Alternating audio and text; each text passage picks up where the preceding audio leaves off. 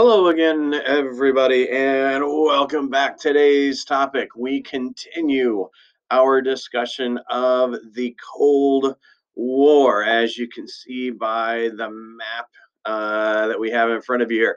Um, the world is being divided up. You have the democratic world, you have the communist world.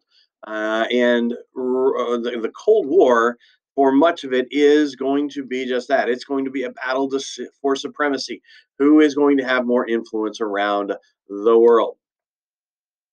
So let's get into it. Our first item is this thing called domino theory.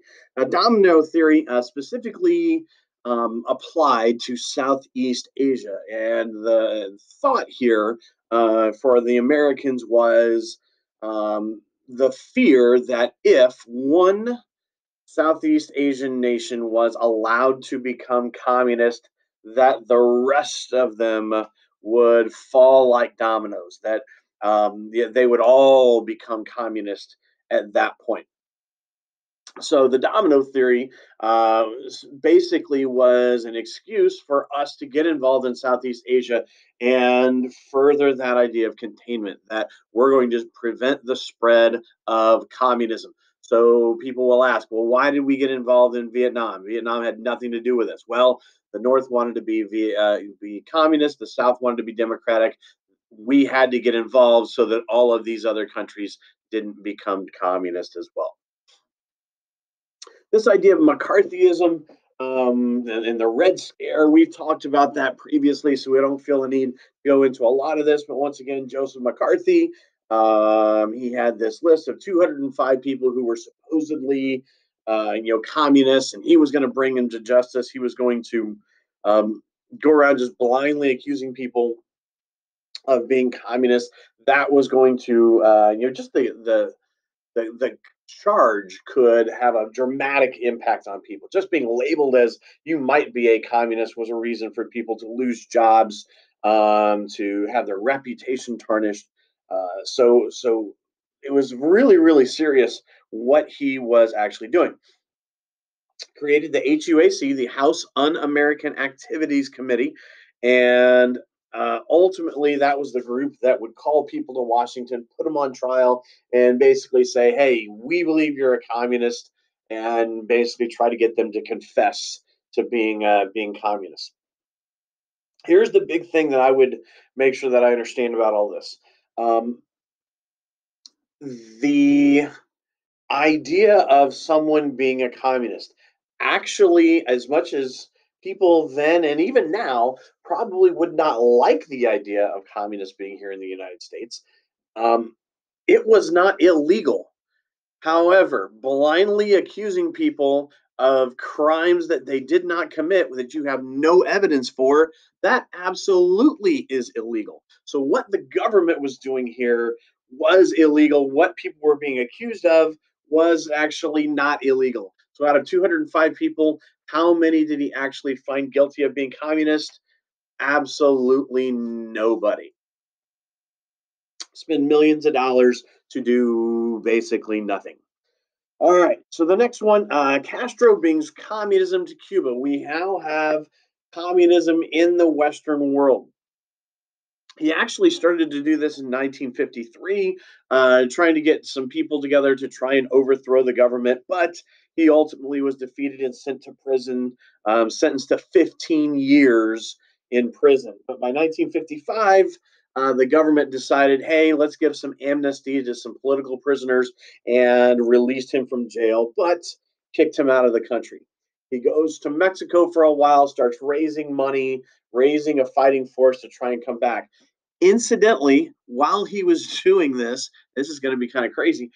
While he was doing this, he actually was a very, very popular speaker at colleges in the southern parts of the US because he was this revolutionary. So he actually got paid by colleges in the United States to come and talk about being a revolutionary. Oh, by the way, he's going to bring communism also to Cuba. So within a year or so of being let out of prison, he gets a group together. He comes back to Cuba, and January 1st, 1959, the dictator Batista leaves Cuba, allowing Castro to make it a communist country. So we now have communism in the Western world. The United States government obviously is not going to be crazy about having a communist country right on their doorstep. At its closest point, I believe Cuba is about 90 miles off the coast of the United States. So the United States government and the CIA specifically decide we're going to do something about it. So in April of 1961, the CIA secretly equipped and trained Cuban exiles in an attempt to overthrow Castro. Castro had rounded up all of the anti-communist, anti-Castro people in Cuba and had kicked them out of the country. Where do most of them go? Southern Florida. So you had a bunch of people living in Florida that did not like Castro. The CIA decided, okay, we'll train them, we'll have them overthrow the government, and then it looks like we're not even involved. Not only that, we'll go so far as we're not going to attack from the north where the United States is, we'll come around to the south and we'll really make it look like we had nothing to do with it. So they train these people, they plan this secret attack, and ultimately Castro finds out about it, has his military just sitting here waiting for them to come ashore. It is a massive ambush. It is a huge, it's a horrible failure. The United States government, the CIA, President Kennedy all look really, really, really foolish because they failed so miserably. And that's why it winds up also being known as the Bay of Pigs. Next one, the U-2 incident. What you are looking at is a U-2 spy plane. These were used to fly over enemy territory. They could fly 15 miles above the ground and still take usable pictures. It was thought that these things could not be shot down. These things were invincible. May 1960, the United States sends a U-2 spy plane over Soviet territory. The Soviets find out that it's there. They shoot a guided missile towards it. Again, Americans are thinking, man, this plane can't be touched. But what happens is it actually does get shot down. In most times, there probably would have been some sort of immediate response. But if we had immediately responded, then we look stupid, we look silly. We have to admit that we're doing something that's illegal, spying on the Soviet Union. So we don't retaliate. But what does come out of this is Americans become very willing to do whatever it takes to overtake the Soviets. They um, are going to work harder. They're going to give up more.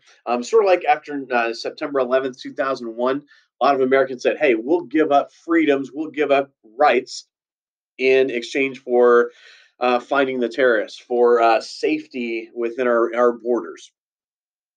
Same kind of thing here. It's going to change the minds of the people, and maybe we're not going to complain about it so much. Maybe we're going to do a little bit more to try and make sure that we beat out the Soviets. So it's kind of a motivating factor.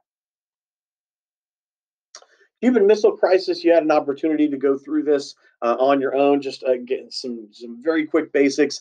This is October of 1962. Soviet Union is putting nuclear missiles in Cuba.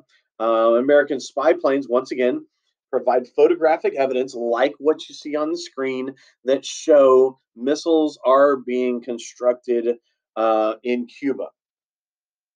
At that point, negotiations start out.